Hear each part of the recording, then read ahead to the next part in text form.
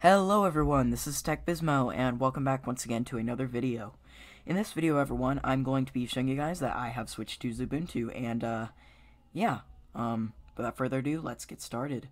So I'm sure many of you are going to be asking me, TechBizmo, why would you install XFCE, or an XFCE Linux distribution on such a awesome, fast, and beefy computer? Now, yes, this is a valid question, of course, because I'm not aware with any desktop environment in the Linux community that cannot be handled by my new computer. So, yeah, that is a good question. TechBizmo, why would you use XFCE? And the reason why I'm using XFCE is because, well, I like it. XFCE is not only very fast, but it's also just very, very customizable, and I've just always been such a fan of it. Well, I say always. I've been such a fan of it, about 1/4 through my Linux knowledge. So yeah, about 3 months, no, probably about a few months after I started using Linux, that's when I was introduced to the XFCE desktop environment, and that's when I just started to absolutely love the XFCE desktop environment. But yeah, let's go ahead and get started with taking a look at my setup. So as you can see, we've just got the lovely whisker menu, and I've added the little title that says menu. Then we've got Firefox transmission, terminal. We've got Pigeon, file manager, simple screen recorder, Canon Live, and our window buttons. So I just love these fantastic window buttons. I love being able to just switch between the my two applications and stuff when I'm using it. Let me actually try something. I've never tried, the Windows Shake thing. No, I guess they don't have that, but if you don't know, in Windows 10, or I guess in, I think it was starting with Windows Vista, maybe Windows 7, you'd shake the window that you would shake a window, and then it would close all the windows that are behind it. So it was kind of a useful feature, but yeah, not really useful enough for me to complain about, it not being on XFCE. Anyways, we've got our Pulse Audio plugin. We've got simple screen recorder, Bluetooth, and Wi-Fi.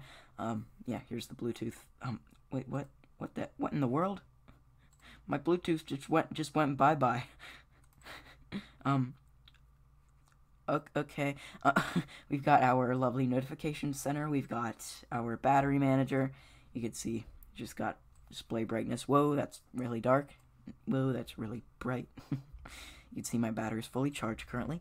Then we've got my lovely LCD clock. I love the LCD clock. I've never used a different clock in XFCE. I've always gone, right when I install XFCE, I'm always like, all right, let's go ahead and right click and go to properties, and then change the layout to LCD. And what's fuzzy look like?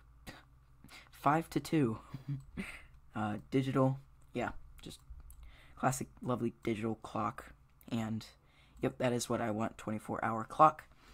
We've also got our file manager, and on the desktop we've just got home, file system, and trash, as you guys can obviously see. No, really? I can see that? Yeah, so we've just got the home directory, and, we just have our directories right here, our folders, and yeah. And then I've got this sort of just, fan-made, lovely Ubuntu flat wallpaper. I don't know who that was made by, but I like it.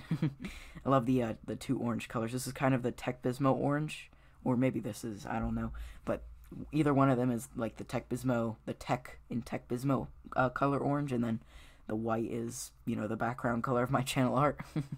So, I don't know, it kind of fits in with my channel art. If it was, right here, I guess maybe this Ubuntu logo was like a dark gray, kind of like this color as the panel color, then it would kind of be the TechBizmo colors, like orange and then white, orange right here and white right here. That would kind of be the TechBizmo colors. Anyways, let's just, sorry, I'm getting a bit off track. We've got our lovely XFCE theming. You could see my appearance theme. My GTK theme is just the Numix theme, and I can show you in the appearance. So we'll head over to appearance, and you can see it's set at Numix, and then icons is Numix circle. And then if we go to window manager, you can see we've got that theme set on Numix. Well, anyways, guys, it has come towards the end of this video now. I thank you guys very, very much for watching this video. This was just a, yeah, just to let you guys know that I am finally and successfully on my brand new computer, and everything works pretty great. One thing to complain about is that my fan, I don't know if you guys can hear that, but my graphics processing unit fan is making a kind of noise. It's, you know, kind of grinding, so I might have to replace that fan, but not too big of an issue. Anyways, guys, as I said, it has come towards the end of this video now. I thank you guys very, very much for watching this video, and yeah, I will catch you guys in the next one. So actually, I'm not sure if I noted this. Even if I did, I'm still going to put this at the end of the video. But here we have the directory menu, where we've got our directories. This is also something I've always had when I install XFCE. Well, when I install XFCE Linux distributions. Yeah.